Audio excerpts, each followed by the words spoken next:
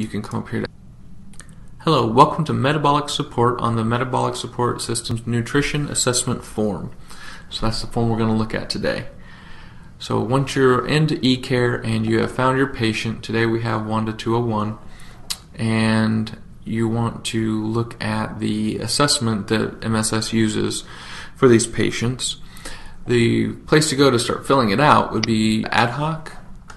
Then you have to go to all items. Then you have to scroll down to patient care, which is right here. And once you've done that, it will put everything in here alphabetically. And then you're going to find the MSS nutrition assessment. Put a check in the box and then hit chart. Once you've done that, the form will pop up like this. So now that we have the form in here, let me resize it for you.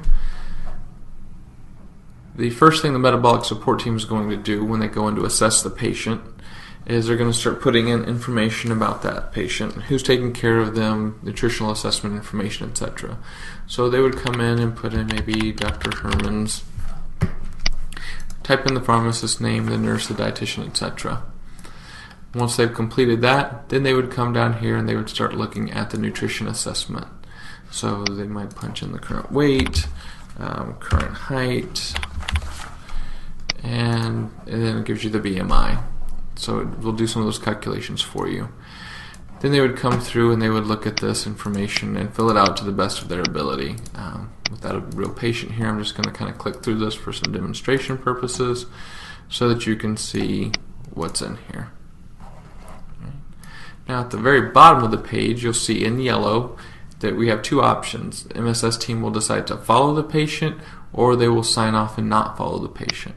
So for our example here, we'll go ahead and say that they're going to follow this patient. So once we have that clicked, we're going to come up here and sign the documentation, and that will save it into the patient's record.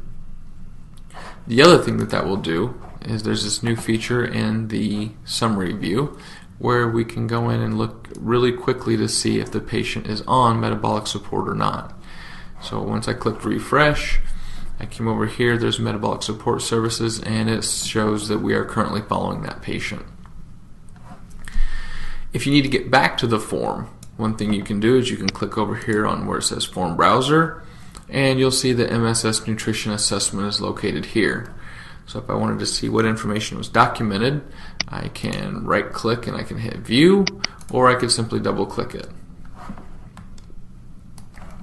Once I double click the information, you can see it takes me back to the form to do that. Now that just, when I view it or I double click on it, that just gives me the view only version. If I actually want to go in and change something, I have to right click and hit modify. If for some reason, if you're the person who filled out the form and you filled it out on the wrong patient or what have you, you can right click on it and unchart.